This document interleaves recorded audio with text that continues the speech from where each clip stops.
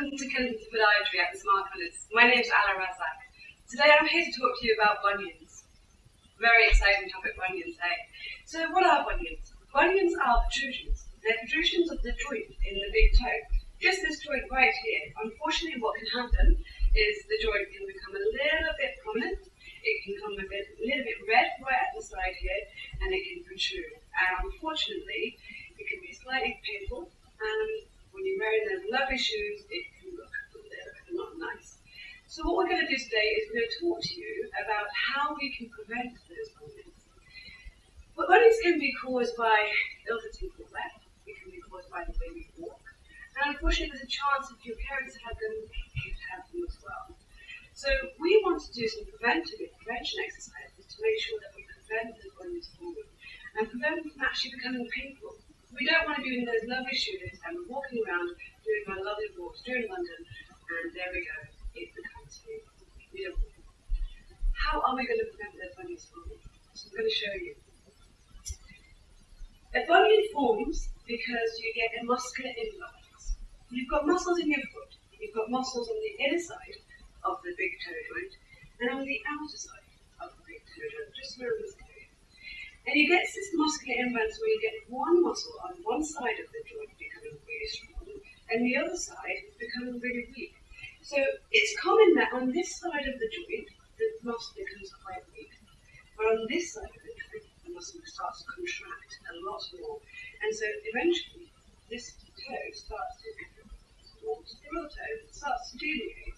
And so what we want to do is we want to release that contraction on this side of the joint and increase the strength of the muscle on that side of the joint. So I'm going to show you how to do that. So how are we going to prevent these bunions? So what we have here, we have this lovely device called the Bunion Exercise.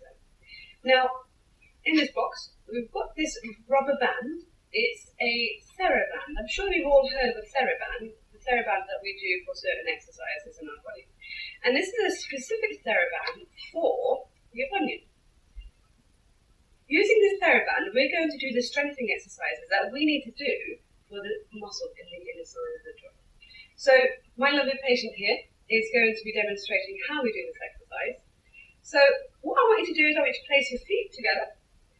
You have your joints close together, so both your big toe joints are touching together.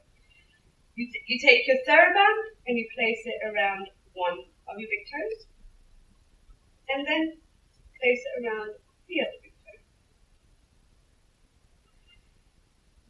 And the key behind this exercise is to contract the muscle on the inner side of the joint. So what we want to do is we want to, using our big toes, we want to pull apart the rubber band. Nice demonstration there. So we pull apart the rubber band.